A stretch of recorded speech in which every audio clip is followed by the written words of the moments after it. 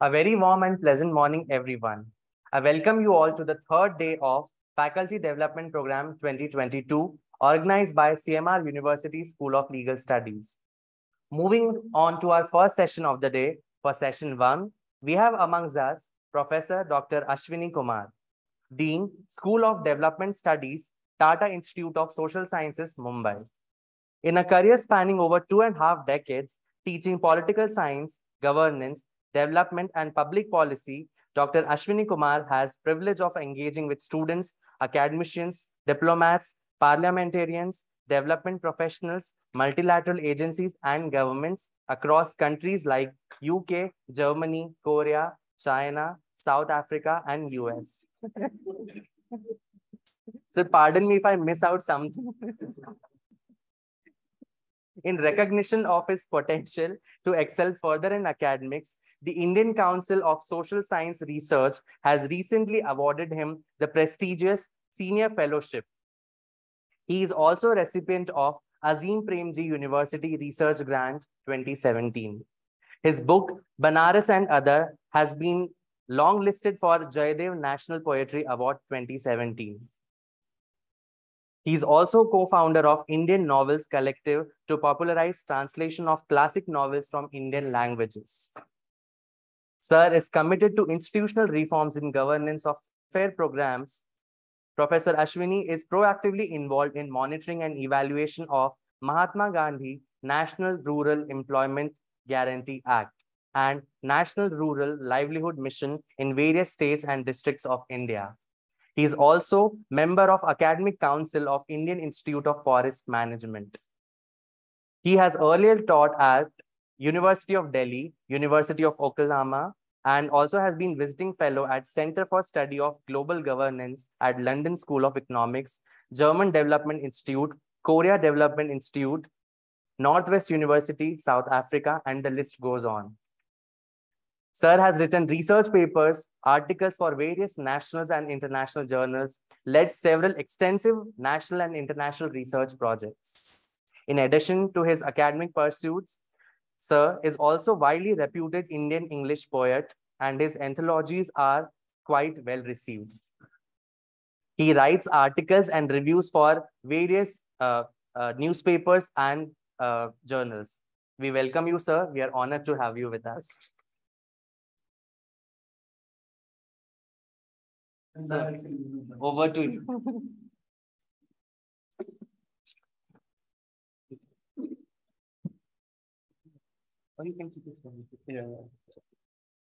Oh my God, it's really embarrassing, Professor.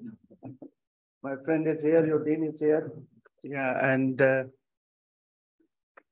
so.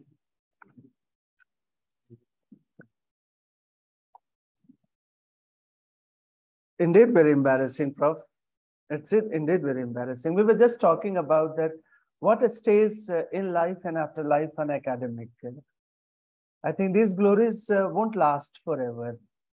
But I think the prayer that we do every day to the Almighty to make us a good human being and keep us grounded here and take care of what we do joyfully is perhaps last forever.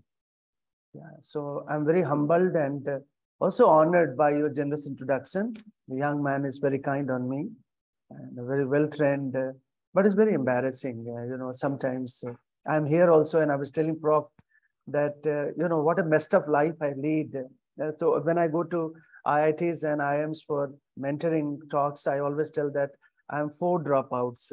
I drop out IIT, IIMs, including NST also. Most of the Bollywood, stars happen to be with me, including Neena Gupta was my senior, if you have seen Panchayat serial.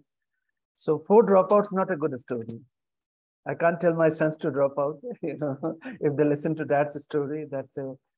But anyway, I guess, but the joy that I'm here, is I survive every day, all because of your love and affection for my works, and you keep motivating. Particularly, Prof here has been very, very kind friend and always inviting me here to come and share my works with all of you, and that keeps me going. After finishing my talk here, I will be heading towards, Bangalore Lit Festival. That's the kind of a journey I enjoy. So today what I will present briefly as part of the mandate of Faculty Development Program. So take it as it is, and then perhaps if you have time to join, I'm going to read some of my recent works there also. And here what I'm going to do is something that I have been doing. So I give you a brief sense what I'm going to present here. And I guess I discussed with Prof that this is a faculty development program mandated by UGC, if I'm not, isn't it? Yeah, UGC. So we are also running as part of that mandate. And what I'm looking at, new pedagogical tools and devices, I think for the next generation, that's very important to understand. And since, a lot of things are going to change and transformed as part of the NAP, New Education Policy. So what I'm trying to do and sensitizing, my young faculty here, we have been recruiting, and we actually run throughout the year, Prof, faculty development program and mentoring program throughout the year. So the new faculty that we recruit, different kinds of faculty at different levels, we train them, sensitize them to newer ideas as per the new education policy. So it's something very multidisciplinary. I'm going to do that. This is what I'm going to talk about. Somebody is going to, yeah. But I would like to go there because I can't see. I need to look at the screen. Or maybe if you can give me here something. Can you give me PPT here? Yes. That will be, yeah. Yeah, so let me just continue with new pedagogical devices and experiences that I'm going to do. What is this class? Where they come from? Can I get to? All of them are from here. All CMR. All another 25 of them online. They are from throughout India. CMR is very big, I'm told, but I can see you have engineering college. While coming back from the airport, I saw you're, huge. It's a very huge institution itself. So what I'm going to do, I'm going to talk about new pedagogical devices and tools. And perhaps, if in this way, I'm trying to bridge the boundary between social sciences and law. We have worked together, Prof has, and we were together at different places as well. So traditionally, if you look at the discipline, the knowledge generating discipline of law was, kind of lawyerly domain, lawyerly domain. But now what has happened, and especially if you look at NAP, the new policy, new education policy, the focus is more on multidisciplinarity, transdisciplinarity. So you have to really grow with that idea. You can't just afford to be, in the older format, older template of, doctrinal kind of stuff, where you are only speaking to lawyers. So this is what I'm going to do. I'm going to run through, and it's very popular. Let me tell you, I haven't done great work here because this is my popular lecture where I teach about 200, 300 students, it's called, yes, I can take, please. Yeah, my pleasure. Yeah. How much time, Prof, you are giving me? No, you have to also speak, you have to, yeah. Yeah, I will give 40, 45 minutes and then I will interact with all of you. So this is the part that I do, and popular in the sense that this is part of my idea of India, that I curate. Idea of India, if you're familiar, the term was coined by Nehru, and then it was popularized in social sciences by my dear good friend and critical scientist Sunil Kilnani in London. He published a book called Idea of India, 1997. Buy that book, everyone. It's very cheap now. Penguin has published, it's a long book, it's an old book now, but extremely important for anyone. I mean, like anyone cutting across disciplines, So there, I use a lot of, my videos are not here. I use a lot of videos, songs. I don't know if you're Chief Justice Ramanna and coming from that kind of a background, you will be shocked. But I tell you, let me tell you, I just made some presentation before the full bench of election commission. It's quasi-judicial institution, and they have a bench system. So the two commissioners are like two judges, and the chief is like the chief justice. And they loved my presentation mode, my pedagogical, innovation. So I think things are changing. So with these opening words, what I'm going to do, I'm going to talk about Constitution of India and constitutional values. I think this is really one of the mandates of the UGC in terms of faculty development program. So that way, we are on the same regulatory page, Prof. So we are there with you, fulfilling one of their mandates here. So I was thinking of changing the title, and I sent him a message that, look, Prof, no, I want to continue with the UGC. At least my regulatory record is fine. UGC is happy. So that's on that note, and my God, this is, how do you operate? Excuse me, come. Okay, this goes. Yeah, got it. Oh, it's the new laptop. Everyone loves his or her own comfort zone. So I'm very comfortable with my laptop, although my laptop has become a little odd. So let me see, and this is just a second. And thrust of my presentation today, that I will look at Constitution, the founding moment. In fact, I was sending a note. I was in the car, and I was telling my, I'm launching a new program. It's called MA in International Electoral Management, sponsored by Election Commission of India.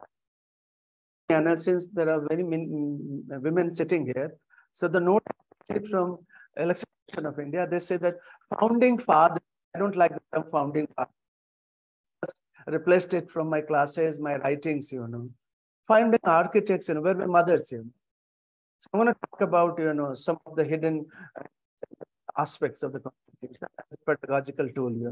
So that's what I'm going to focus. I'm going to make this presentation as a pedagogical experience, how Constitution is a pedagogical experience, and anything else, And that's where I would quote also, both Baba Ambedkar, B.N. Rao, Aladi Krishna, they agreed together, despite the differences in the Constituent Assembly, they agreed that ultimately this Constitution that we are going to draft will become a pedagogical experience. That means that educative experience for us Indians who are not democratic by temperament, Remember that, Ambedkar's mesmerizing statement that what is democracy here is that, topsoil dressing on a very, very undemocratic, place.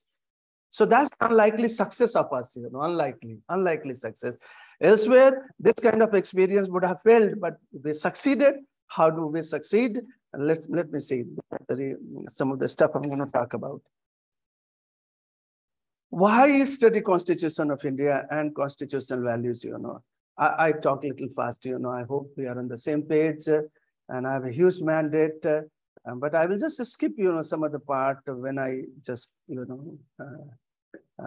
present my material here. So if you look at, I don't know if you are familiar with Aristotle's comparative exercise of studying Constitution.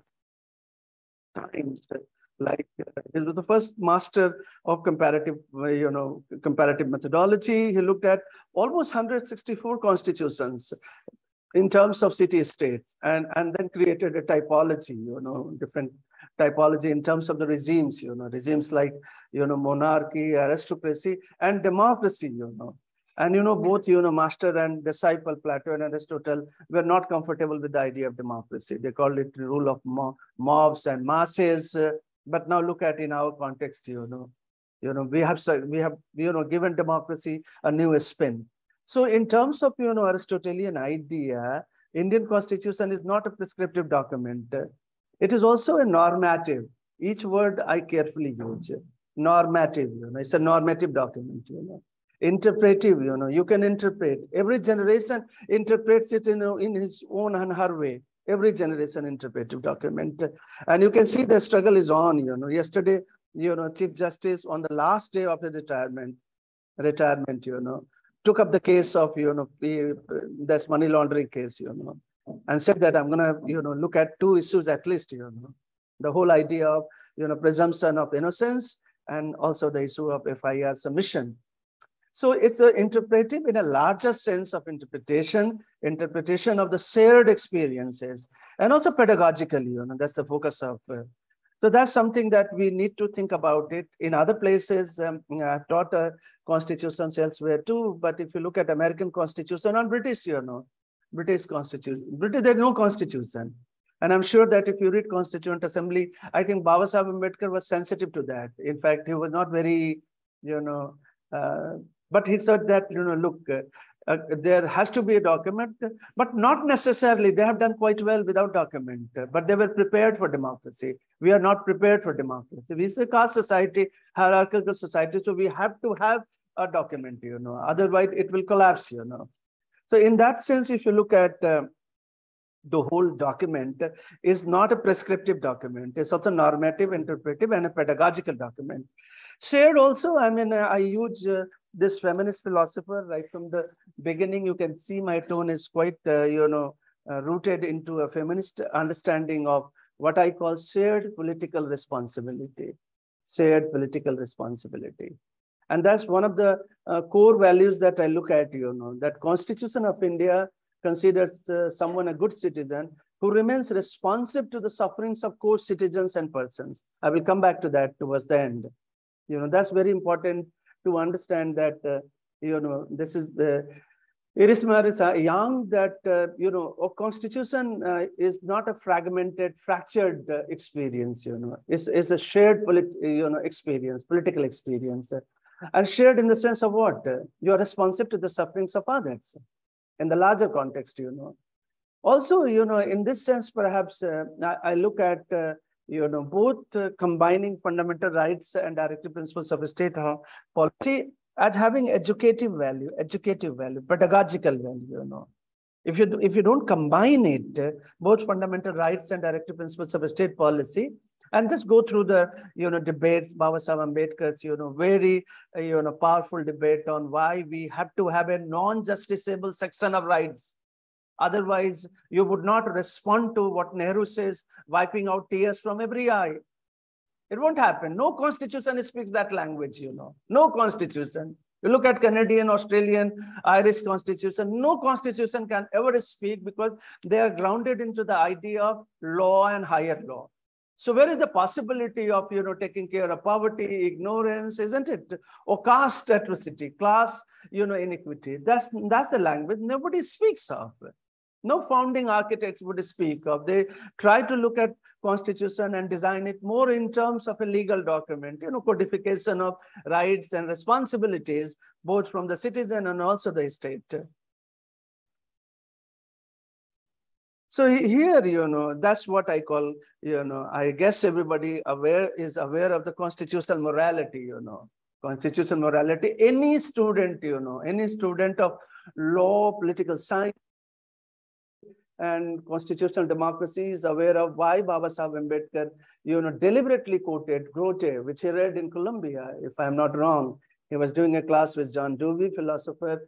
I remember, if I'm not wrong, perhaps his class was titled something like 21, History 21. I guess, in the History 21, he read a lot about Roman laws, including Grote. And here, he's citing, while defending the constitution, that why we are designing this constitution and why this constitution is so bulky, huge, I'm left since my school days, when I pick up the constitution, it's so wetty, heavy, remember. So you can't carry the constitution in your pocket, but those who are, theologically oriented with the Bible keep the constitution too in a pocket. So here Baba Sahib Ambedkar looks at this idea of what I refer in terms of habits of heart. In a Tocquevillian sense, the great, philosopher of democracy, Tocqueville, Alexis Tocqueville, who has written the book Democracy in America, he says that unless you practice democracy in terms of the heart, in a routine, shared experience, it would not survive. It would not survive. Mere law is not enough, let me tell you. Mere law is not enough, And if you just read assembly debate, Constituent Assembly, it will come back and haunt you. That mere text is not enough. You can see without, reflecting on what's happening in the country today. I don't want to talk about it. Like you, I'm also a government servant. bound by some rules of conduct, but you know exactly what's happening in the country. You know how the violations are happening, how things are happening, to what extent it's democratic, undemocratic. Raids are happening. One small Twitter, I will come back and say that you can get arrested. So that's something is not, you know, part of Baba Sahib Ambedkar would have called constitutional morality. You know, what he means by constitutional morality. I'm not going deep into the theory and jurisprudential idea of the morality, but I'm going to use what Baba Sahib Ambedkar actually meant. You know, what was his deliberate purpose? You know, why he was using it. You know, my sense is that I'm open to you know interpretation, but my sense, if I'm not wrong, Baba Sahib Ambedkar was using it also as a pedagogical, educative value. He was actually educating us. He was educating his critics in the assembly. He was educating his friends too. That why constitutional morality is so important. That means a paramount reverence for the Constitution. Imagine in 46, 47, 48, 49, you know, given the climate of, you know, religious intolerance, genocide, you know, partisan genocide. We don't use the term partisan genocide, but almost like partisan genocide, you know, it was like a genocide elsewhere. I was in Germany last month and I went around seeing, I wanted to go to Auschwitz, but because of the heat wave, I could not go there. Next time I will be there. So that kind of a situation, and also given the hierarchical nature of the society. Let me tell you frankly, 3,000 years, if you are hearing, you know, stories about that, their constitution existed in Vaishali, Ganapada, etc., or somewhere in Telugu land or somewhere in Thailand, my friends and colleagues. That's not true. Baba Sahib Ambedkar would have rejected all these spurious ideas. Democracy and constitution coming together at a specific time for the first time. And that's because of your agency in terms of your struggle against colonialism and imperialism. It's nothing to do with those spurious ideas of antiquity, you know, nothing. In that sense, he is reviving and revisiting Rote. In that sense, he's defending a new idea of a republic based on law and justice. And that's the core value I'm going to talk about here. And he says that as a natural condition of life society. Imagine, you know, American jokes I'm not going to share, but both life and love, you have to be a little bit unnatural, you know. But here Baba Sahib Ambedkar is referring that to what extent, you know, the whole constitution is unnatural to us. Democracy is unnatural to us. It's a caste society, a society. I'm a J.S. Mill long back had Indians be independent. They are poor, illiterate, they are not urbanized enough, modern enough, you know. So in this context, it's very important for us to remember what he meant by constitutional morality as a paramount reverence for the Constitution. In the sense of, you know, in the sense of what I have referred here, you can see non-discrimination, you know, non-discrimination, foundation of our present day constitutional morality, non-discrimination. There is a very interesting, distinctive idea. It's called Republican idea of democracy, where we talk about non-discrimination and non-domination, you know, non-domination. You will not find non-discrimination and non-domination spelled out in the Constitution, but you can just look at, you know, Article 17, which Constitution talks about, you know, abolition of societal evil, like untouchability. No Constitution. Give me an example, any example.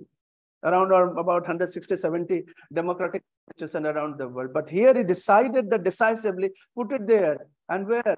In the fundamental rights. That's the pedagogical innovation I'm going to talk about.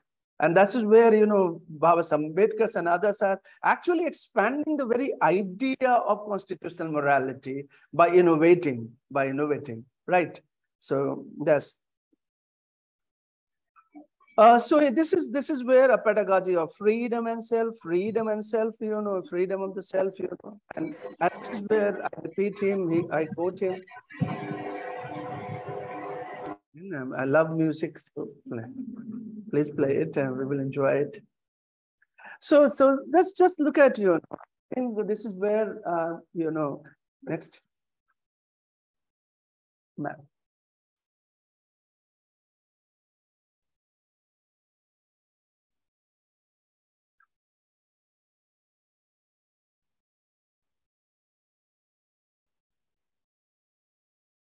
Done, ma'am?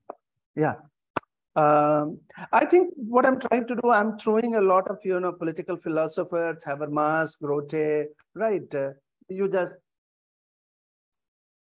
my lectures are always a bit risky. I mean, like for younger people, because so much comes in, and I always tell them to read, you. But because we are becoming Twitter generation, we hardly read any 50, like word or 60 word. So what I'm going to do here is the quote you can look at, top dressing on Indian soil, which is essentially undemocratic.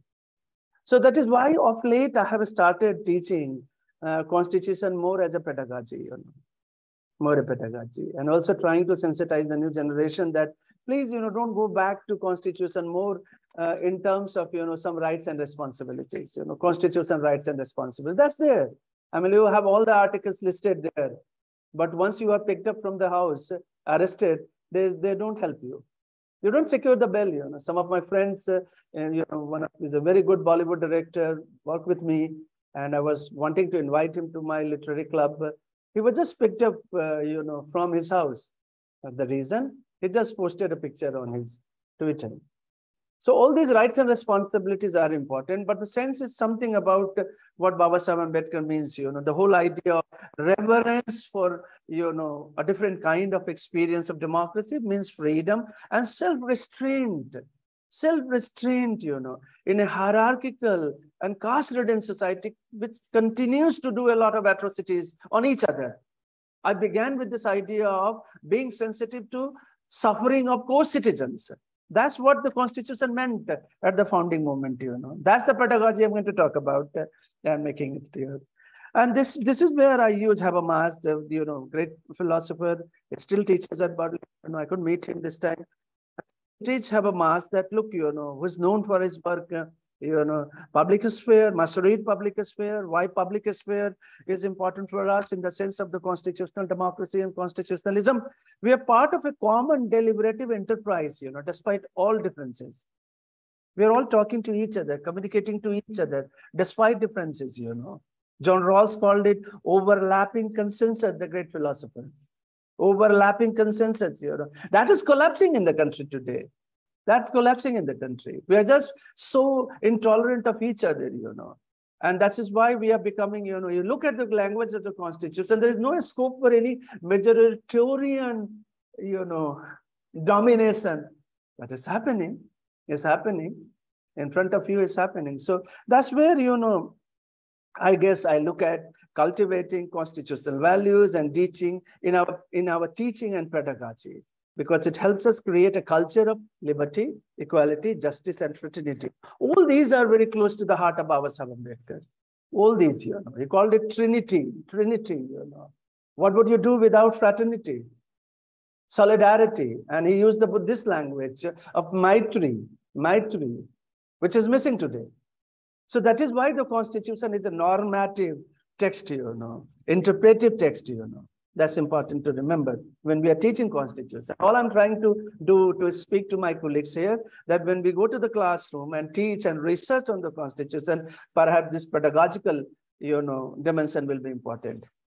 Now here, my quick, and what I call now, I will take you through what I call visual anthropology.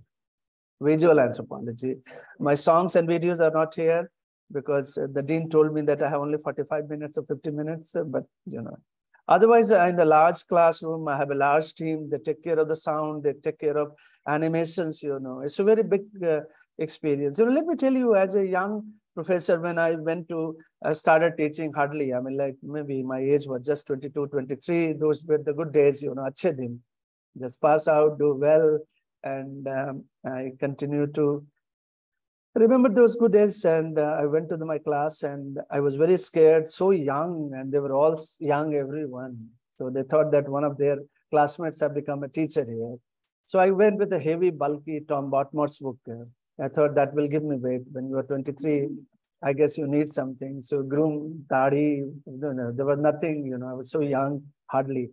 So now what I do, cut back to my present mode of teaching, I use a lot of these stuff in what I call visual anthropology, and back all over the world. I guess I was in Netherlands making a presentation. They loved the presentation. And I figured out I hardly spoke anything. This was a discussion on my book. And imagine if somebody asks you to summarize your book, how difficult it is. You can't summarize your book in 30 minutes, something that you have written over 300, 400 pages. So I used some pictures, here and there, and they loved it. So visual anthropology is also becoming a very good, pedagogical tool. So here is, you can see Times of India, you can see the joy, you can look at, I always remember Nehru's, this incessant striving task of future. That is why the constitution is, all the time being expanded, amended, etc., etc. You can see the crowd's interested mood. I'm just, this Jhanda, the Har Ghar Ghar Tiranga. I don't know to what extent it excited you. At least, for a couple of days it did. Some at least, if not all. Read my piece in Express, where I talked about it in detail, what I call civic nationalism rather than a different kind of a nationalism. But here, if you look at the dawn of freedom and also the dawn of constitutionalism happening together, twin.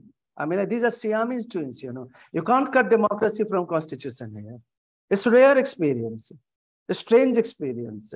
It never happens, Or elsewhere in the world, Canada, Australia, USA, etc., etc. UK has gone through 400, 500 years of experience of custom, usage, so on and so forth. But in India, it's just happening simultaneously, Nehru and others. I use, a little bit of sartorial language. I look at the eyes. I tell my students that look at intensity. Look at the intensity. When he's delivering his famous speech, Tryst with Destiny. Tryst with Destiny. And it influences in many ways the values of the Constitution. So here is, and this is where, despite differences, Baba Sahib Ambedkar, Nehru, and others agreed that the task of Constitution is not mere, spelling out rights and responsibilities. The task of the Constitution is here, the social justice, social welfare. This is the new language that Indian Constitution is speaking, And this is certainly, indeed, a great task, still unfinished. Despite the 75 years, despite, still, as per the data, 247 million people are below poverty line. Baba Sahib Ambedkar, this is a lovely picture. I love this picture. Look at his eyes, and also go through some of his notes, in Mumbai, at the library where he worked extensively. And the look at intensity, his immersive eyes, I also look at his finger, his everything, just his muscle, it's that kind of and that determination in him, This is the beauty of visual anthropology. You can't get it from the words only, printed words. These are, there's going to be past, the new, what is Vista is coming. Modi ji, Vista, I think. God bless us. Gandhi, I'm going to skip Gandhi much, but, but just to give you that there is not indeed one value system in the Constitution, not just one value system, contrasting value systems.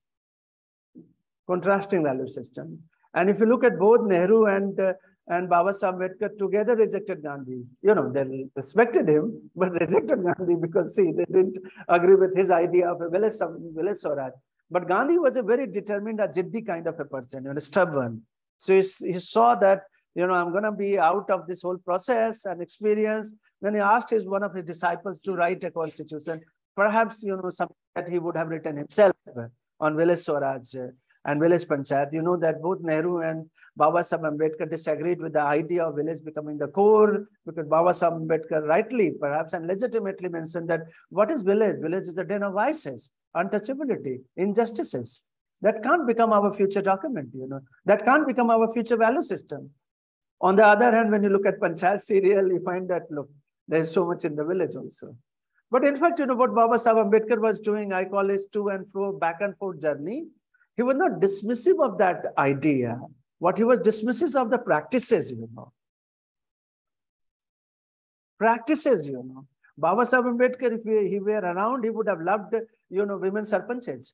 taking, agency in their hands, doing so much work. We have now millions of panchayats in India. And if you look at, the reservation and the quota system for women, elsewhere it hasn't happened, The state hasn't happened, parliament hasn't happened. But if you look at, the empowerment of the women through panchayat reservation, it's mind-boggling, about which we haven't talked much about, but let's see, So again, this is like a picture that you're familiar. You can see women are here at least. My God. That's a founding father. Still, Election Commission India should write. I can't write. I so for the sake of disclosure, I can't write and confidentiality, but you can write a letter to Chief Election Commissioner. Kindly delete that, founding fathers. They were mothers too.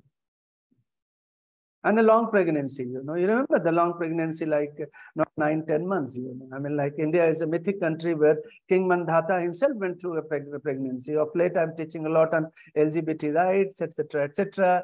I'm very careful about their rights too now, sensitive to their rights too. So long pregnancy of the Constitution. So some other time, I will talk about, in detail, that grammar of pregnancy in the context, because Baba Saheb Ambedkar took about 3+ years.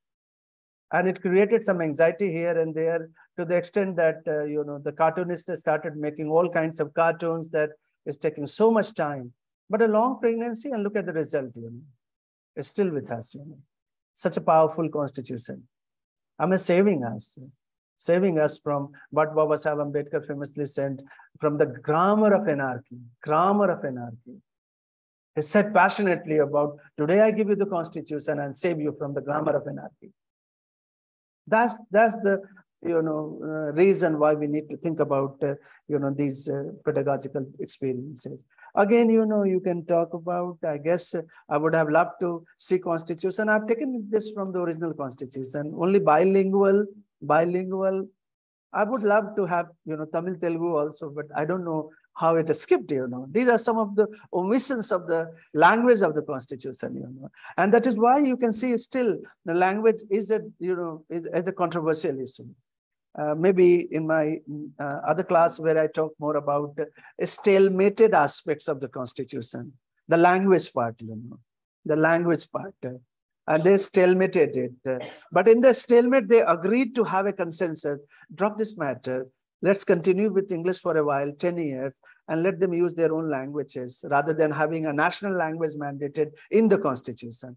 So there are a stalemate, This stalemate, jurisprudential stalemate, are result of a consensus amongst them.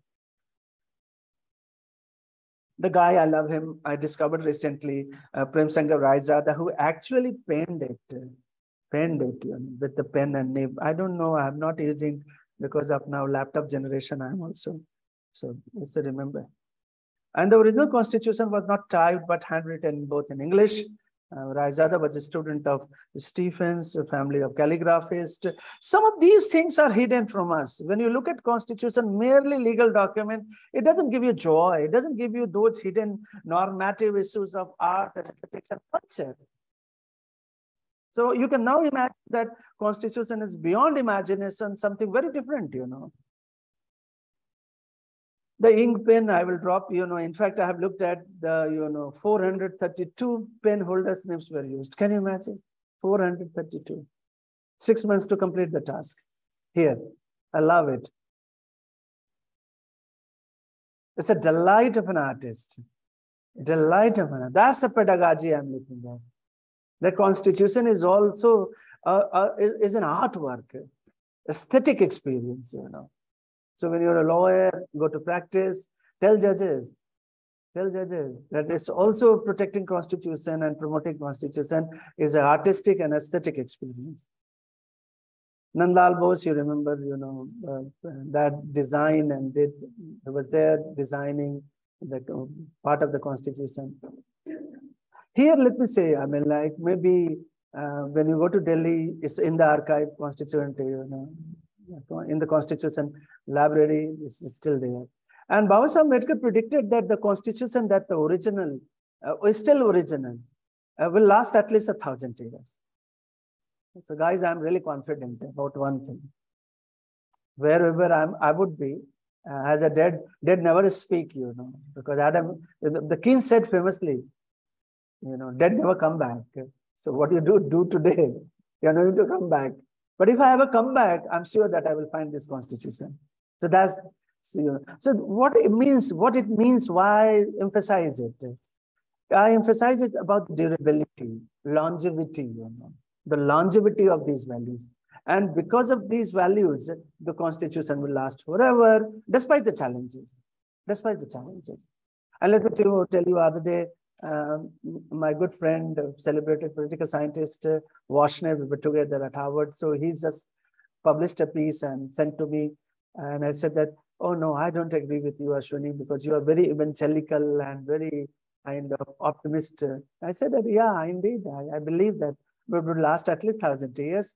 But he is to give me example, comparative in Chile, Brazil, elsewhere. Constitution can collapse and disappear. Let me tell you. It can collapse, it can go. It can go anytime. Anytime. Let's think about it. I'm just not going to resolve this issue, but elsewhere it has happened. But I'm an evangelical, I mean, like, so I believe that it won't happen. It won't happen. We will go to the, library, take it out, the parchment on the paper where it is. The paper is going to last at least 1,000 years. Just you go there, feel it. It's a very sensuous feeling, very earthy feeling. Touching the paper, you would not be allowed to touch it, but you can see it, you can smell it. I'm sure. I mean, like, so that's where I beg to differ with my colleagues.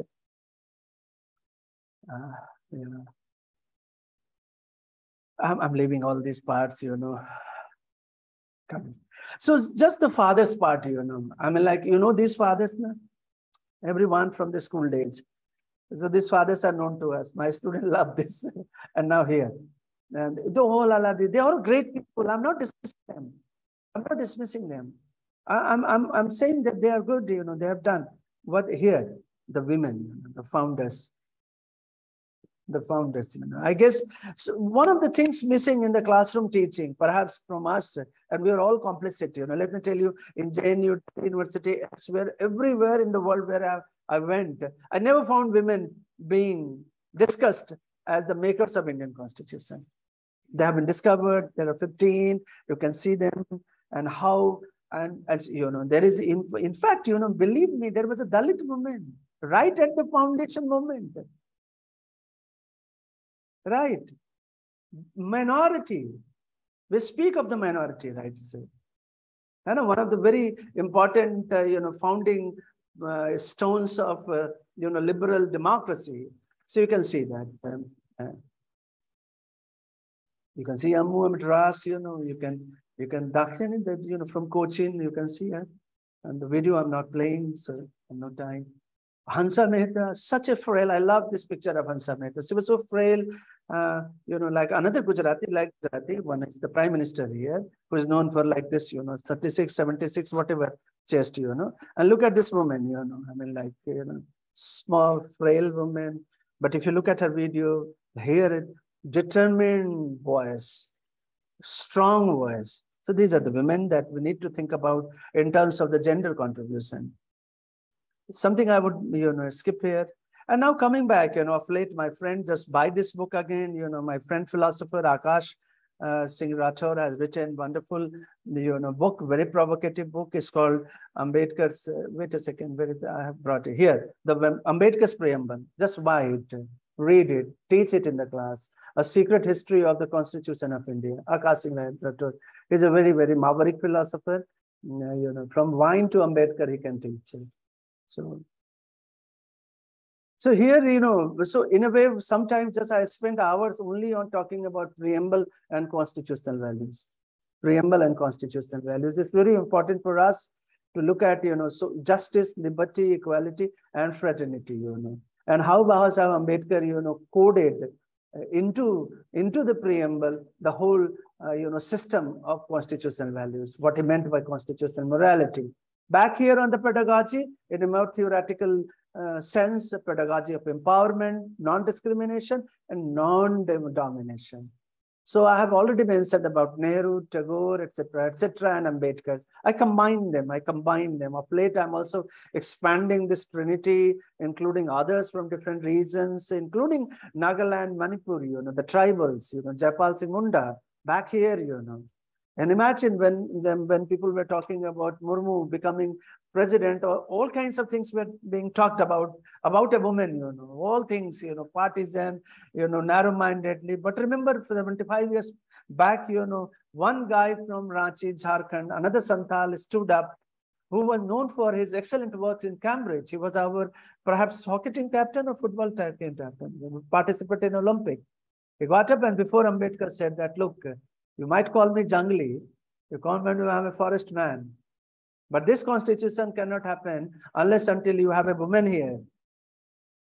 And believe me, just go and check out and come back and correct me if I'm wrong. In the drafting committee of Baba Sahib Ambedkar, not a single woman. Baba Sahib Ambedkar admitted later when Jaipal got up. He said, yes, it's true. But we need to compensate for that. We need to compensate. 75 years down the line. Finally, even in a symbolic sense, it has happened. Even in a symbolic sense happened, but that's the language I want to speak in terms of pedagogy of empowerment. Liberty, I'm going to talk about two kinds of liberty here. Largely using philosopher Isaac Berlin's ideas of two distinct liberty, negative and positive liberties. And I'm sure that as a student of law and political theory, jurisprudence, you read about, these liberties, negative and positive liberty.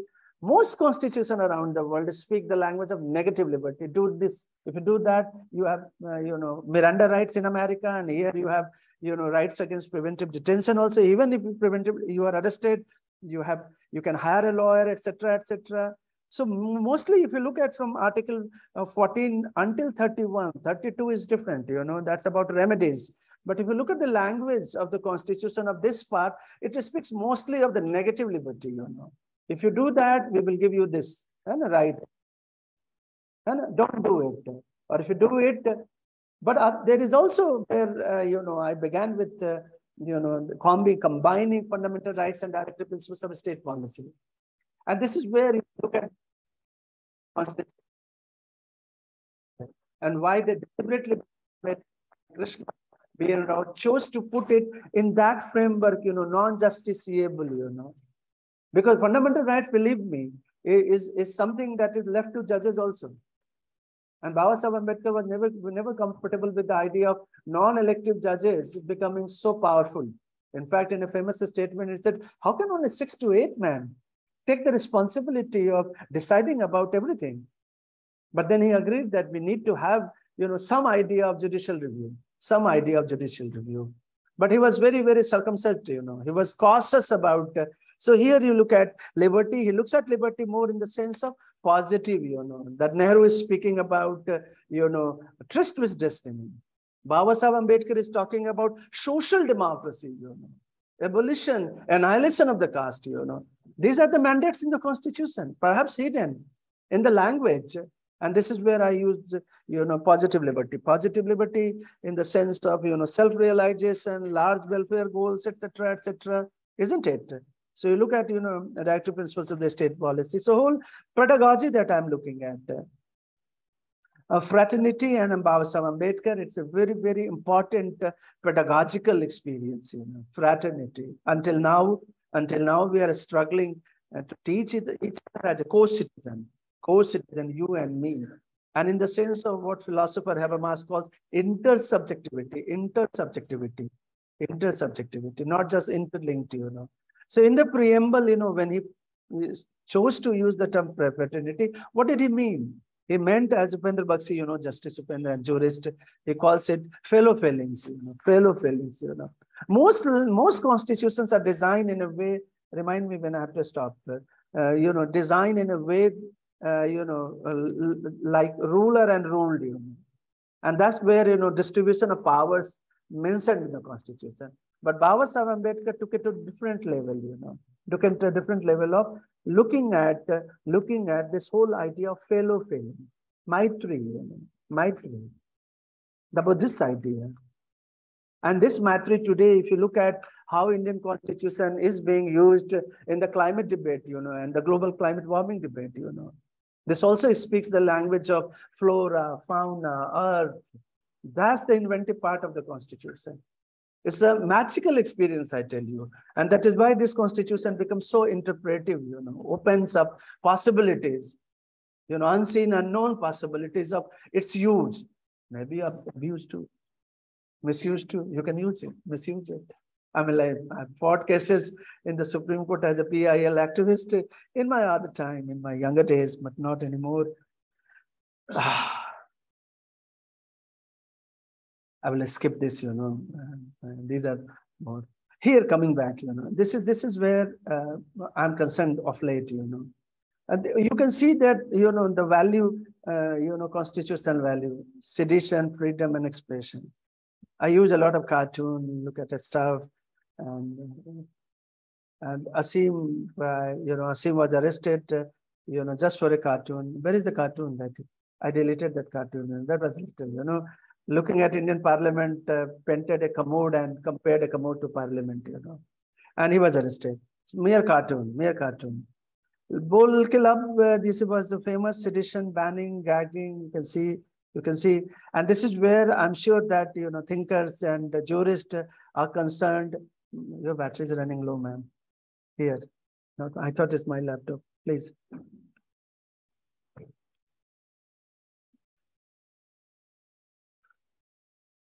Can I come there? Can I sit there?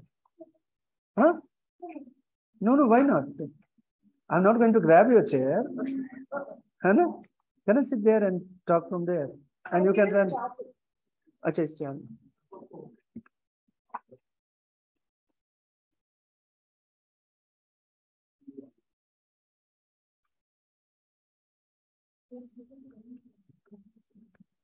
It's done.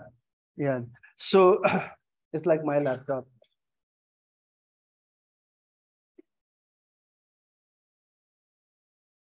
It's coming. It's still running low, ma'am.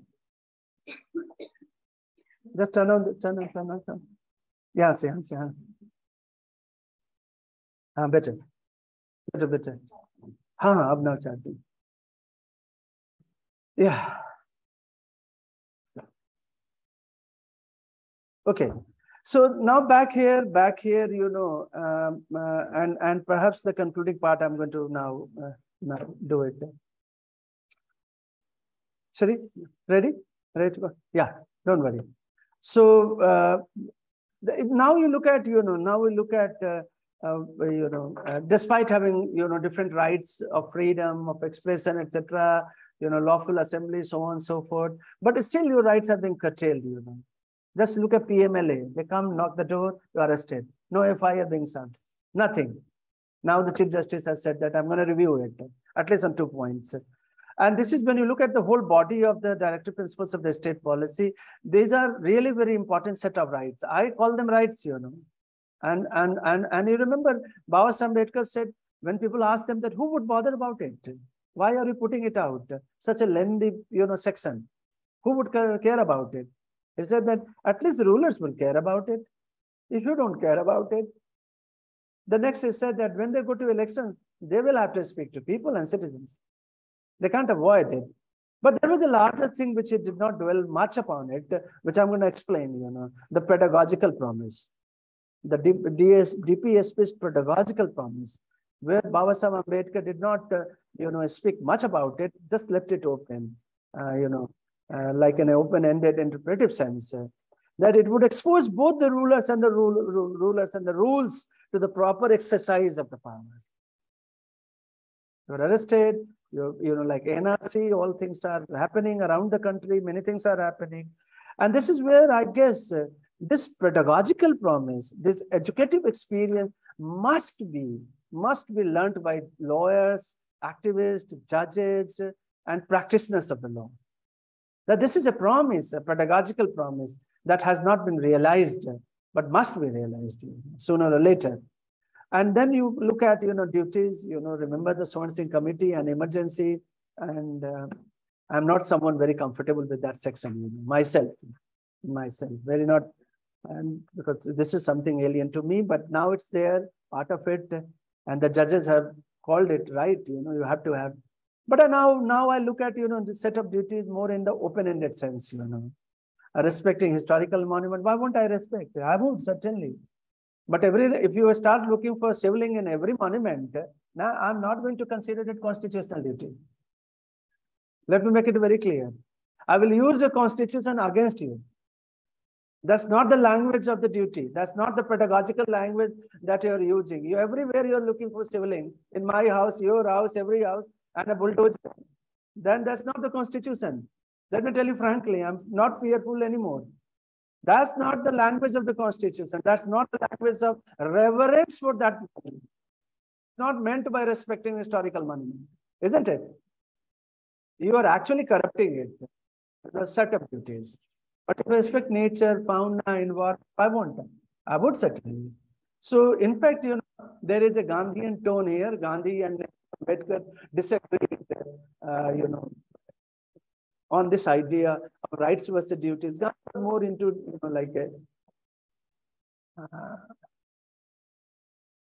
based on his own ideas. Gandhi did fantastic work indeed, but Gandhi was more like duty kind of, his language. Gandhi, if you read Hind Swaraj, I have worked on Hind Swaraj, written Hind Swaraj also. Gandhi was, in a way, very radical thinker, no doubt about it. No doubt about it. Certainly, he was not comfortable with the whole idea of liberal constitutional democracy. That's a separate issue. But Gandhi focused more on duties, and Baba Sahib Ambedkar on rights. You can see, poles apart. But they came together also. When you look at Baba Sahib Ambedkar, one of the reasons intrigues me, maybe I need a little more investigation into. Of late, I'm reading why Baba Sahib Ambedkar supported limitations to the rights. We have 6-7 limitations: public order, morality. I speak here. There are several FIRs filed from Mathura, Kasi, every place. Why these limitations? By these limitations. So on the one hand, he's giving us a set of powerful rights, and at the same time, Baba Sahib Ambedkar limiting it. Why? I mean, this is a puzzle. I think legal activists and jurists need to probe. What was going on in its mind. Somewhere in the Constituent Assembly, he gives a sense that why I wanted to do it. He relied more on his class with John Dewey and American constitutional experience, and he wanted to make it very clear that I'm not going to leave it open-ended like American Constitution. American Constitution like this tiny. I used to teach almost in a class. There was nothing, Our Constitution is like, whole truck you have to take there and explain. I work with Election Commission, and there is a section on Election Commission. The administration part is also well detailed. So like the 6-7 limitations to the constitutional rights, Baba Sahib Ambedkar spoke that we don't want our judges unelected body. Indians are not prepared. Indians are not trained. Indians have no experiences of constitutional democracy and constitutional values. They need to be told about everything, that you have right to life, liberty. You also have to respect that you are not going to come and crush me with a bulldozer. So you see, imagine a situation of bulldozer. Imagine the situation of majoritarian democracy, electoral majoritarianism. That could happen. Imagine. That is why he created a set of like Americans, limitations. But it's still a puzzle. I mean, still a puzzle. You can see that how these limitations have become tools of operation. Tools of operation.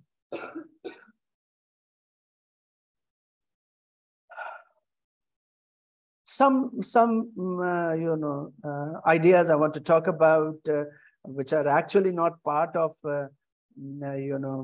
any constitutional discussion here.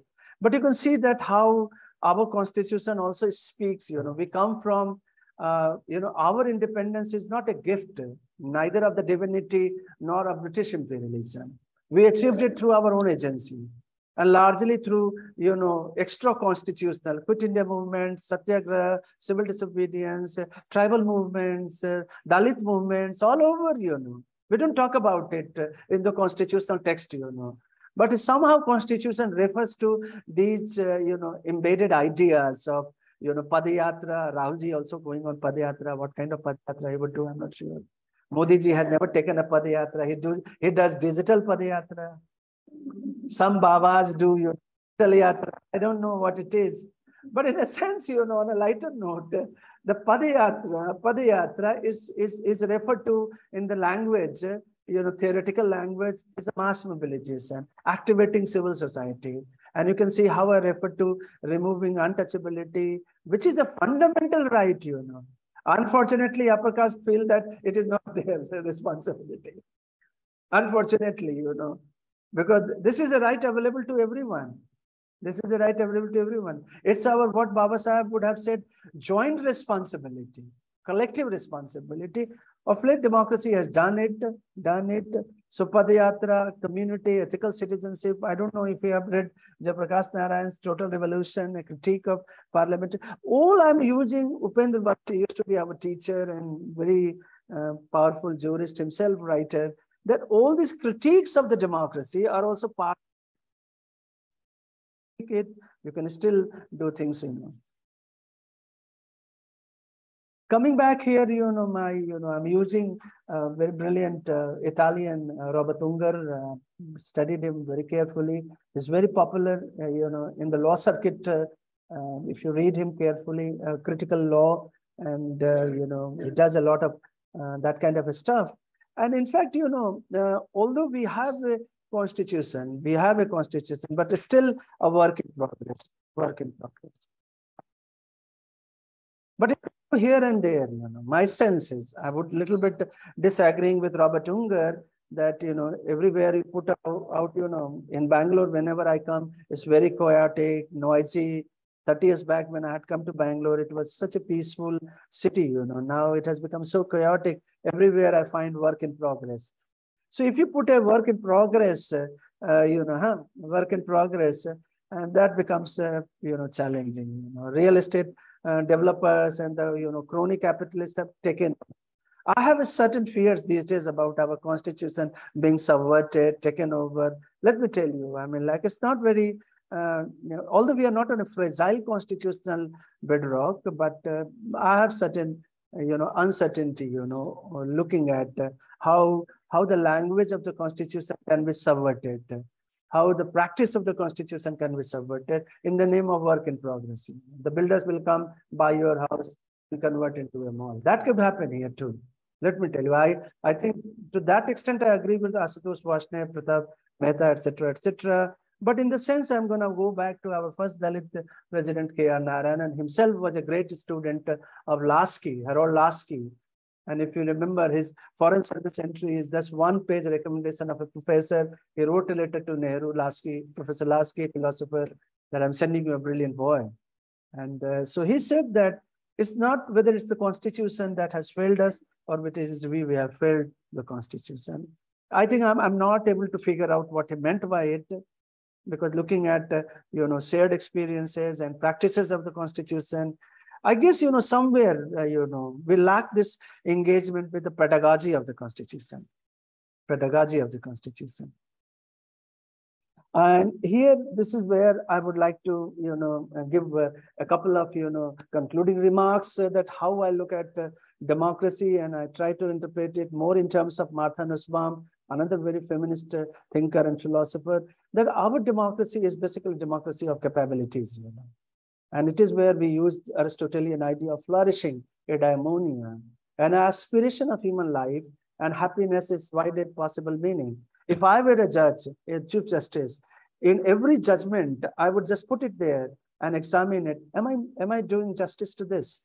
Am I thinking about, aspiration of human life and happiness in the widest possible, meaning? I went to Bihar with my students, worked with the Chief Justice, and we got released 400 under trial prisoners, languishing in the prison, not even one trial.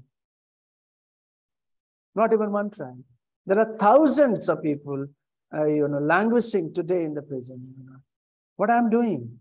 I think this is where I fear the most. This is where I worry about whether or not the constitution will become a democracy of capabilities, And this is how Baba Sahib Ambedkar drafted the constitution in this magical handiwork of democracy of capabilities, Idea of India. So this is where I return and say that ultimately quoting Indian constitutional rule of right has become stronger. Perhaps when I wrote this, I was in a better mood and better temperamentally sense. I was more evangelical. But of late, I'm concerned about it. Last year, I wrote this piece and I was talking about, how, still strong and how Baba Sahib Ambedkar predicted that one day India will become United States of India. And this is where I put a lot of faith, that the constitution will be certainly, remain as it is, through the democratic revolution from the ground up. So that's it. Thank you very much. And okay. Ekta man, Ekta, I don't have a video. Thank you very much. Pani. Hai na? Right. Seriously, I got it. Thank you, ma'am. I hope you enjoy it. Thank you so much, sir, for precisely explaining the values of constitution and democracy now and then. It was indeed an informative session for all of us. Any questions? Participants, please feel free to put them in the chat box.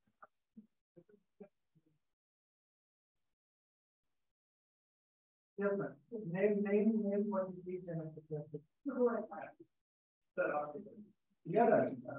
So it comes back. There is a news in the news.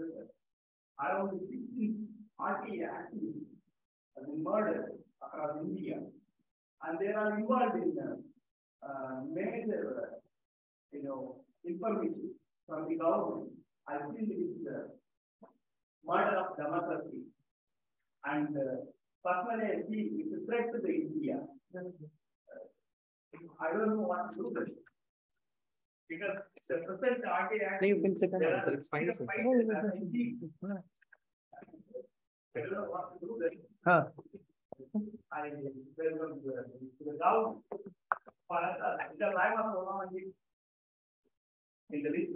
Rajshekhar, you are a very kind and generous person. I met yesterday, and he's a wonderfully gifted faculty, very articulate, and he's on the path. He told me that, I told the Rajshekhar, tell me, what is your, like when I recruit faculty, please sit down.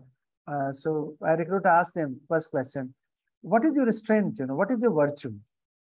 Shock me. I don't want to hear that I'm very intelligent and I've done good. He said that, sir, I'm a risk taker. I'm a risk taker.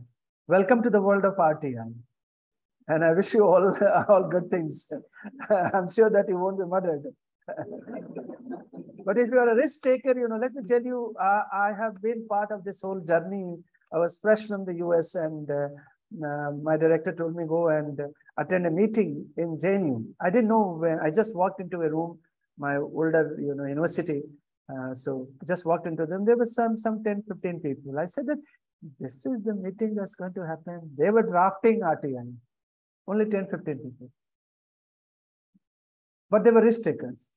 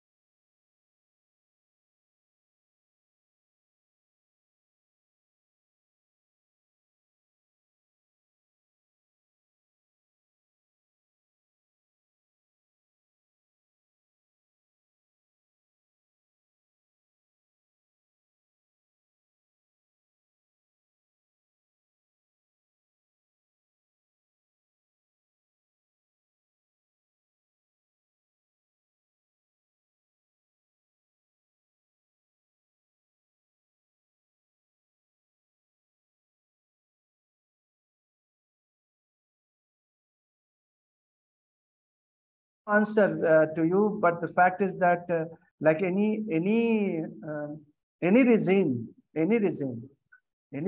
would not like it. Would not like it. Like any government in power would not like it. You would not like it when you become a vice chancellor. Let me tell you honestly, today you are a risk taker. The moment you become a vice chancellor or IS officer, you would not like RTI. So come back here. What I said, at the beginning. If you take it as an educative experience, pedagogical experience, perhaps as a value, we start liking. That is why Ambedkar was very clear, direct, that we are not prepared for that. We are not prepared for this. Unless we take it, soak into this kind of normative experience, that transparency is good. As a value, that is where, the major challenge we face. Mother, etc., etc. I've seen that's common, many parts, Every government in power tries to restrict RTI. Every government has done. Manmohan Singh was very uncomfortable. Modi is very uncomfortable. You and me will be very uncomfortable as a prime minister. You would not like to give details of how many cups of coffee you have, how many times you have visited, foreign countries. You would not like to give details. We are part and parcel of this transparency movement. So we know exactly that it can work both ways. It can hit me hard. So that's why we put in privacy clause there. There is also a privacy space, but that's, so let's see. I don't know exactly what could be the answer, but my sense is as a pedagogical promise, RTI needs to be realized. Any other query, ma'am? See. What do you teach? What's the name? International.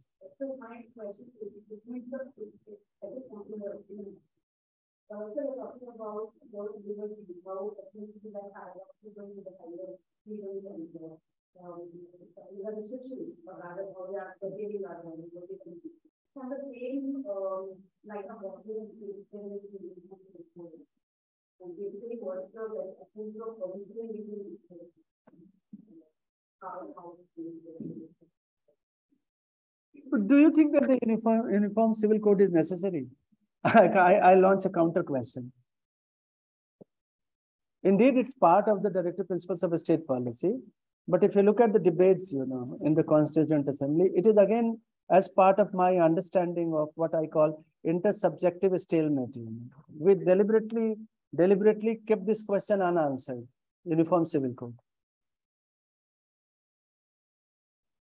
So a stalemate was necessary and continues to be necessary.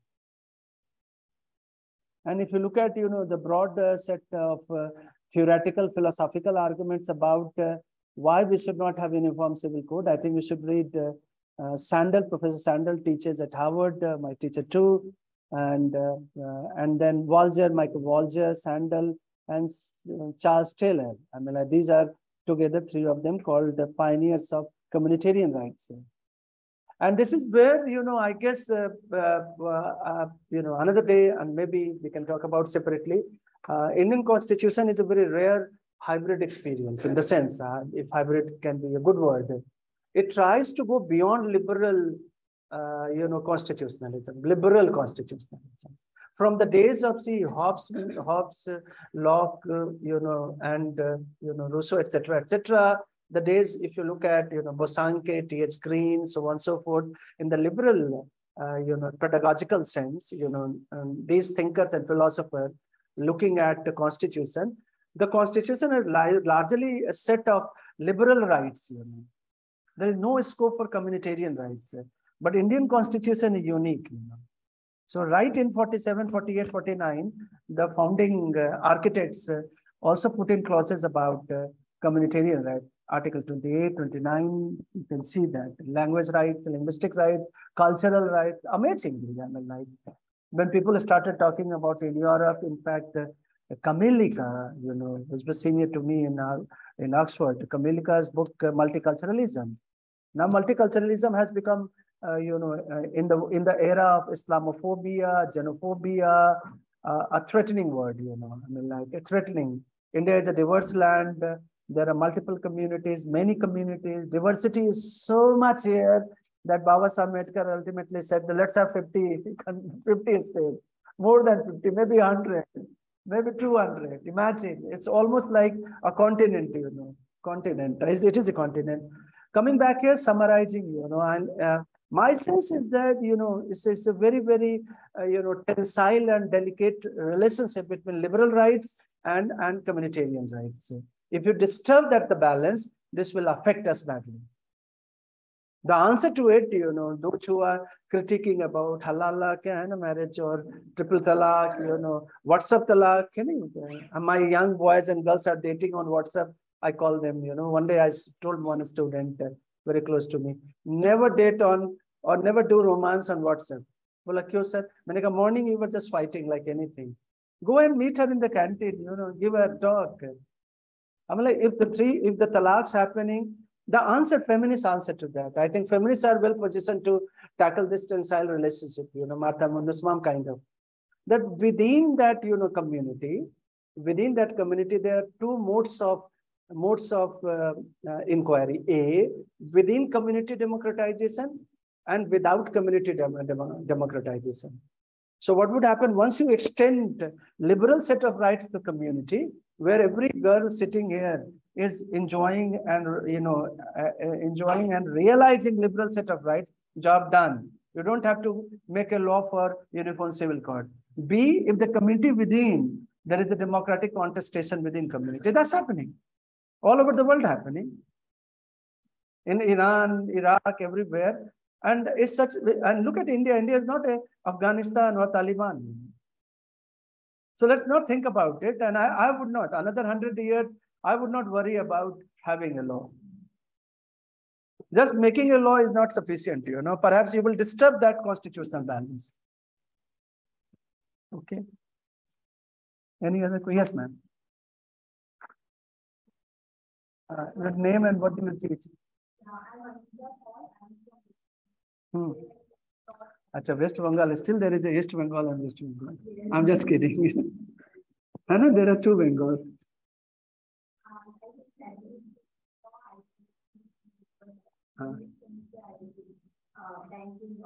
Was this lecture useful or just say khali pili?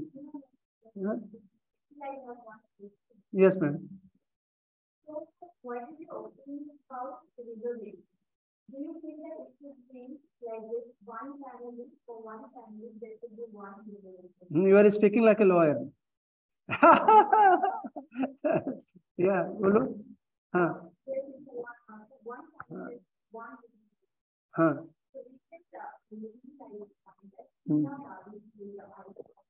Ji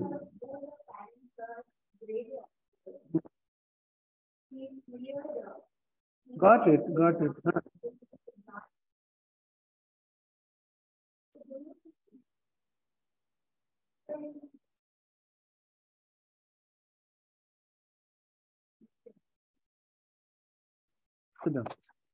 Yeah, you could argue this case before the Supreme Court, file a petition. I'm sure that it will get listed, From the lighter note on the issue of constitutionality and also the normative. Today I'm talking about pedagogical promise. I think let's think about it. I don't want to provoke you, but something that I have been saying for last 30 years. If India has avoided the path of bloodshed or tyrannical bloodshed like Soviet Union or the Chinese bloodshed, it's only because of, or we did not go the path of Brazil, Chile, Uruguay, the military dictatorship, only because of one thing. Only because of India. If India relatively remained, bloodbath free after the partisan genocide last 75 years, relatively, because I would not say that we are really very good and innocent civilization. We have killed each other in massive riots. But if there is something that has kept us going and made us, more inclusive democratic society, one thing, reservation, equity. If the reservation hadn't happened in India since beginning, India would have torn into several pieces. Let me tell you, as a political scientist, less as a constitutional expert. There's no denying about it that what I call unintended effect of, and you look at, despite differences in the Constituent Assembly, all of us agreed that it has to be there. But for whom, how, what we call modus operandi, we differed. And then started writing Article 15 and then the OBC Mandal, and etc.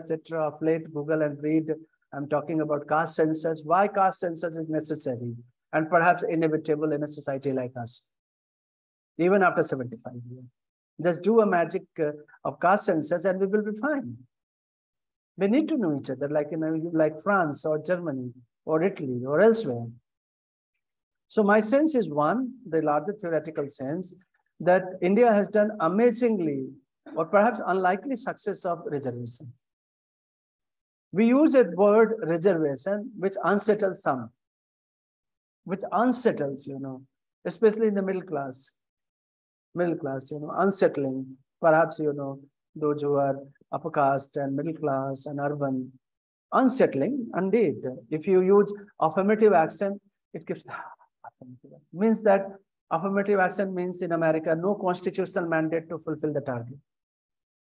So where your anxieties are coming, actually from the quantitative part of the equity, not from the normative and qualitative part. So when you look at it as a theorist and as a jurist, no jurist in India would agree with the idea that reservation is bad.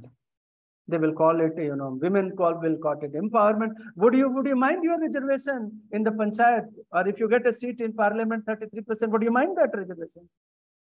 You will be the first girl saying, sir, milna chahiye. If I give you 50%, lecturership in the university, would you say that, sir, I don't want it? I keep asking all my students, you love the reservation? Well, sir, in what sense? If I give you 50% off, we are organizing a retreat, and I told them I will give you 50%, financial aid. Well, sir, I would love that. So everybody, and my sense is like, paraphrasing, everybody loves reservation, including me, in some way. Some comes with father reservation, some with the caste reservation, some with class reservation. If reservation is a privilege, I think it has to be democratically exchanged and negotiated. That's the only thing that happens.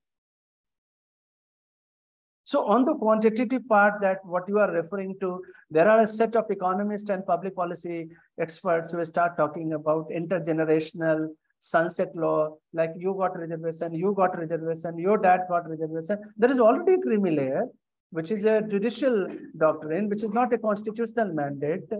There is already reservation available for even economically, backward upper caste, now the case is listed for a constitutional verdict.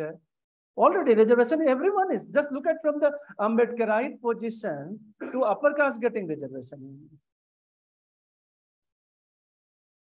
So these anxieties are actually restricted to public policy domain of quantitative part. So I get reservation, but my daughter should not get reservation. These are what I call micro rational choices. I think they may be, reason, maybe I call it maybe somewhere I suggested intergenerational clause. That may be two generation, 3 generation A. But there is a worry here for me, pedagogical and normative. Will you ensure, what Ambedkar referred to, reverence for each other as a co-citizen, even after 3 generations? Would you do that? Would you give me that promise? The answer is not, I'm not sure. So as long as there is no predictability of that, I would continue with the existing arrangement. That might just, if I were a judge, I would write the judgment like this. Let me tell you, that would be my language. Even 3, 4, 5 generation, or 7, 8 generation, What Ambedkar said, annihilation of caste, can you do it? If you do it, then come back to me. With your quantitative anxieties, I will pass judgment. Let it be there. I think if India has to become inclusive and far more democratic, I think and this is the best instrument we have. Yes, ma'am. Equity. Don't you think that this threatens equity? Not at all. That's a very misunderstanding of the equity and equality. What you're trying to confuse, you are combining equality, you are confusing equality with equity. Equality means equal treatment. And that is why Indian Constitution did not settle for equality, equal treatment. You read this, man. PPT lagao. I can explain now, another class. So just a second. Give chance to them. They have never spoken for centuries. Men have always, even one man in a room can dominate hundreds. Man is always powerful. So I sense, that's where I tell you, equity has empirical component and equity has normative component. So if you start, and let me, as a dean, I look at equity, and I have multi-campus, so of late, I was designing a program, and that I think will solve your conundrum. So there are 40 seats, and now we have to implement not just vertical equity, what she is concerned about vertical equity. We also have to do horizontal reservation. Horizontal, like the women, now we look at IIT, 22% girls now, done from 4-5%, horizontal equity. So when you look at horizontal equity, as the dean, is my job to ensure that there are girls also, so I can give 3 marks, 4 marks benefit to them, just so that they can qualify and join the class. Also, look at, we don't have LGBT equity here. Elsewhere in the world is happening, believe me. I mean, like in Norway, Canada, I was in places where they are there in the classroom. That's going to happen. That will make you a little unsettled, but be prepared for that. Oh, somebody I said, that, I had a lesbian friend. The very word lesbian shocked her. I'm telling you about women. I'm not talking about you. Now, I'm a gay. If I tell you that I'm a gay, it's still uncomfortable. But that's part of the equity. And that's not under the vertical equity, but horizontal. I have to ensure them. Hello? So my sense is that, equity is a much larger idea than equality. Most Indians are tuned to the ideas of equality that we enjoy. The moment you confront them with equity, they become uncomfortable because of, also there is a, somehow if you look at our housing patterns, even in urban areas, even in highly urbanized cities, we still live our own ghettos, caste and class ghettos. Despite all this advancement and vertical reservation, etc., etc. Look at 93 secretary in the government of India. Hardly anyone, 15, 16.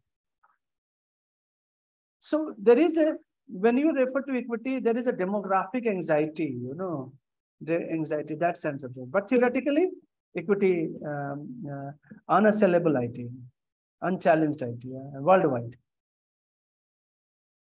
You just can't go back and defend equality. Equality is just the beginning, that you treat me equal, I treat you equal. But I have to give you 30% reservation women in the parliament, so I have to give. You will take it, I'm sure. You would not come back and say that, sir, I'm complaining about it. You will enjoy it, I'm sure, compared to your husband losing the seat. I have friends, I have friends in the city, parliamentarians, friends. I have worked, in my bio, read, I have parliamentarian friends, I studied together. And when his constituency got turned into reserved constituency, he was in tears, What would I do? I said that now go and give the speech about social justice. So I'm thinking that my wife should contest. I said, well, that's good. Anyway, sorry.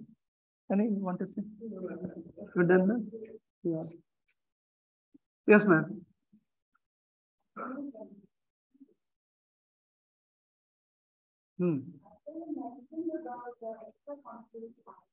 Yeah, you must do that. Huh?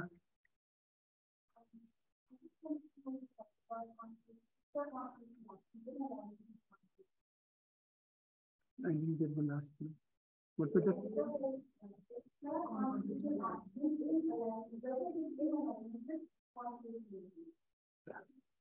That's a good question.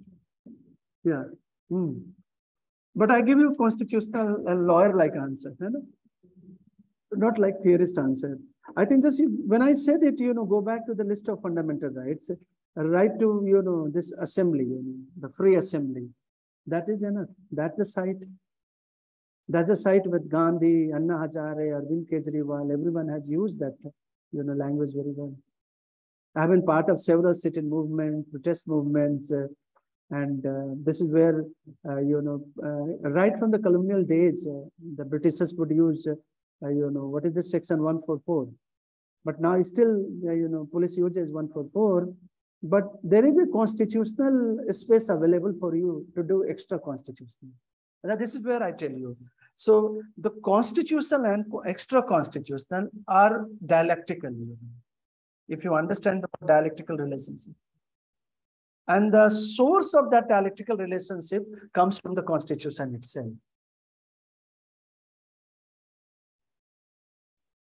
And if you just read jurist papers, that you have a right to, form association, you can form any association. NAS Foundation went and challenged 377. That's extra constitution. When we went to the constitution bench and asked about, somebody affected, I remember judges told me, why are you here? Your rights are not affected. I said that not, but their rights are affected. Who are you? I said, I speak for them. Whose petition is this? We have already settled all that through extra constitutional ways, but this extra constitutionality is not anti. I never used the term anti-constitutionality. Did I? Never. I'm only suggesting extra constitution. And extra, like you take a, vanilla ice cream, add little extra, it becomes more tasty. So the constitution is a still document. If you just put it here, without that effort, the vigilance effort, the aspirational, the pedagogical effort, the constitution will become like a still rice and dal after some days in your kitchen and fridge. To enliven it, like a feminist could, in the kitchen, I think great ideas come when I'm in the kitchen, Some days I would teach from kitchen. Because when you are kitchen, you start experimenting with different kind of masala, seasoning, etc. You need to season constitution every decade, every time. If you don't season every clause, everything, this constitution is still not usable. Rajsekhar, here is madam. Rajsekhar, I will take your question. For you, for the sake of equity. No, Rajsekhar, for the sake of equity, Rajsekhar. One each, na? Yes, ma'am. So my name is Asha, I'm a scholar. So my question is, what is feminism according to you? What is feminism? There is no answer, I guess, No, how do you think that it is misunderstood? And I never misunderstood feminism. I can't give you a Twitter answer here, or Facebook or Instagram answer. No, my perspective is clear. I've been speaking about seasoning from the kitchen. A feminist would understand it. A man would not understand it. Yeah, and here I spoke about non-discrimination, non-domination. All I'm using a feminist language. I've already answered your question. So don't, but I can understand your anxiety, where it is coming from. There are different ways of liberal feminism, there are post-liberal feminism, there are, intersectional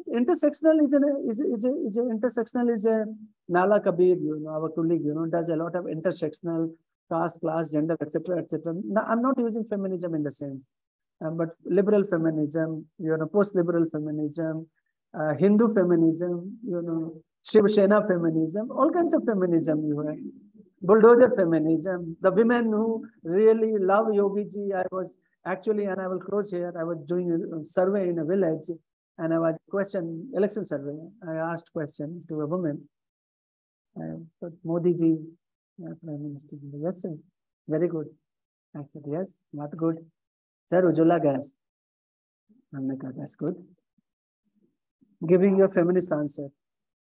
And then she surprised me, sir, and that's it, very gabru. So then I understood what she meant. Means that she is very smart and very masculine. Like 76, like Salman Khan biceps, I have met Salman Khan. I have my old friends. So, but this fact is that, feminism, I would not say, although it comes in various sizes, colors, etc., etc. There is an Indic feminism, there is European feminism, there is the Middle Eastern feminism. But one thing where I guess all of us agree is feminism is about a language of empowerment. Feminism is a language of non-discrimination and non-domination. That's only 3 things about feminism. If you can find these things together, you are done. Where the differences arise on account of modus operandi, approaching a particular area, approaching a particular subject.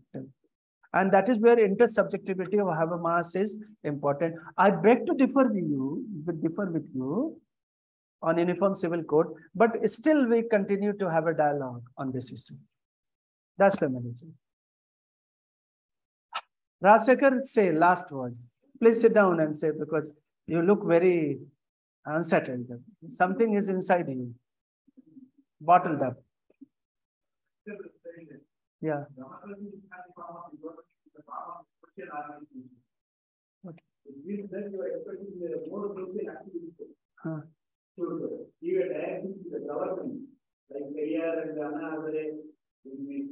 Ji.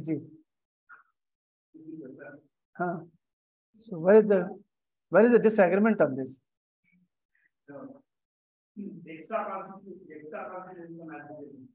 See, but let's be careful about it. I think Ambedkar's famous statement about grammar of anarchy is also about that. And in fact, he targeted Gandhi and said that, if Gandhi continues to be on civil disobedience movement, the constitution will collapse. See, Baba Sahib Ambedkar was much ahead of his own time. And he was planting this constitution in a soil which was not suitable for constitution. So now you look at in the country last 8 years or 10 years, what has happened? If you just read Veer Savarkar, so-called Veer Savarkar, I live in Mumbai, the Savarkar paper, if you look at his Hinduism bunch of essays, if they start giving direction to what will happen to the country? So that is where Ambedkar gave a caution. No place for grammar of anarchy. Let this constitution be implanted, let this tree grow, and then think about, But there is no place for grammar of anarchy, not at all. But movements are fine, civil disobedience are fine, as long as they speak the language of constitutional values. And what he famously said, and I explained in detail, the constitutional morality, reverence for the constitution, and those values that I spent time here. If you can't revere those values, you have no right to go for anarchy. See, constitution is a complex, delicate experience. You invoke constitution, even if you go to Maoist area, they have captured, even they fight our soldiers, our people, so-called, a government official, they also invoke constitution. Because there is a larger language of justice. But will you accept that? Will you accept that killing? So I'll leave it here. Yes, I'm done. Any other questions, I guess, ma'am? Or I take your leave and that's it.